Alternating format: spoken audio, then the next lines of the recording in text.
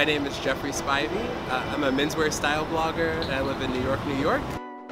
In 2014, Jeffrey launched Uptown Bourgeois, a men's fashion and lifestyle blog. I first fell in love with style in high school. I read GQ, Details, all these menswear style magazines, and I wasn't really their target audience as a high schooler. I don't think I could afford 95% of what was in the magazines, but I got a lot of ideas about how to recreate those looks and that style. And there was always something that I aspired to, and I knew that one day I wanted to contribute or be a part of this business in some way, shape, or form, whether it was working directly for one of these magazines or creating my own platform.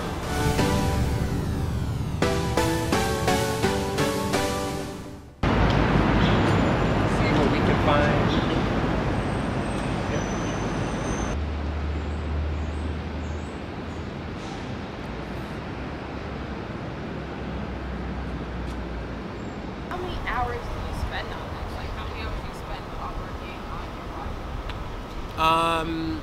How many hours? I mean, that's a tough question. I guess each week there's at least like 3 or 4 hours that's spent pulling looks, looking for inspiration, scouting location, shooting, and that's the physical aspect.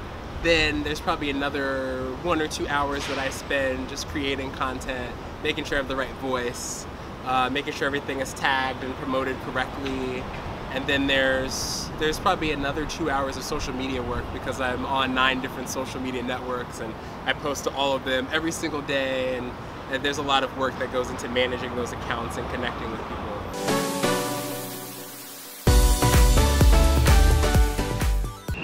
When we first started, I think we probably had a reach of maybe like 1,000 people. And now there's an audience of about 12,000 people. Growing. Yeah, it's almost 4,000 people on Instagram. There's 4,000 on Facebook.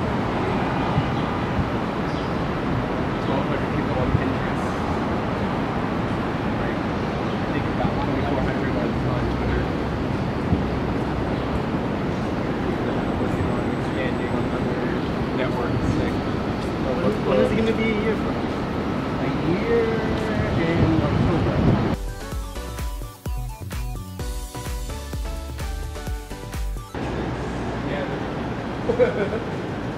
That's fun choice for you to change. Yeah. Maybe models.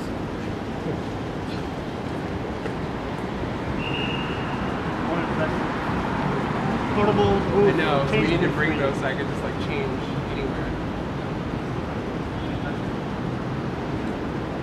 There's like a Starbucks. There's probably a Starbucks on Broadway. Yeah, there's a Starbucks on the next block. On this right here. Oh, yeah, okay. right here. Yes, it's just Starbucks. I think so. Oh, I don't know.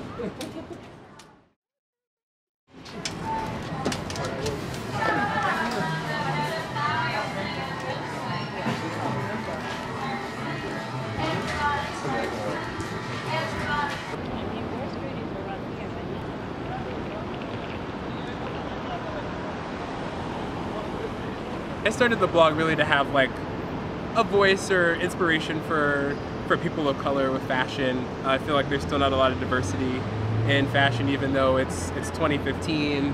I mean, I know maybe of like 1 or 2 prominent black menswear bloggers, so I figured there was a need for it, and there's definitely space in the industry, and wanted to get involved and make an impact. And I kind of always wanted to be a model, so this gives me the chance to do that. So what are you usually looking for in the photos? Just to make sure like the right amount of detail is captured. There's something that has distressing or a pattern. And then there's different photos I post in different places. So on Lookbook, it's always important to have like different close-ups and angles of the outfit. So a lot of people that are successful there always post multiple angles of the same look versus just one picture.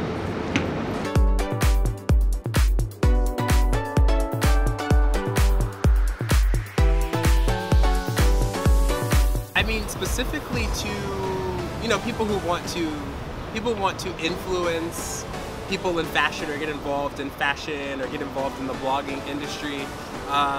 Definitely do your homework. look at people who are doing it really, really well that you're inspired by, and either reach out to them directly and ask them questions and get advice from them, or really study what they do before you start. Because even though blogging may seem like something that's relatively easy or simple, it's a pretty complicated business and industry, and there's a lot of hard work that goes into it behind the scenes that you wouldn't necessarily see when you look at someone else. So it's definitely important to understand what you're getting involved in, and be prepared to invest some money in that as well, because no dream starts for free.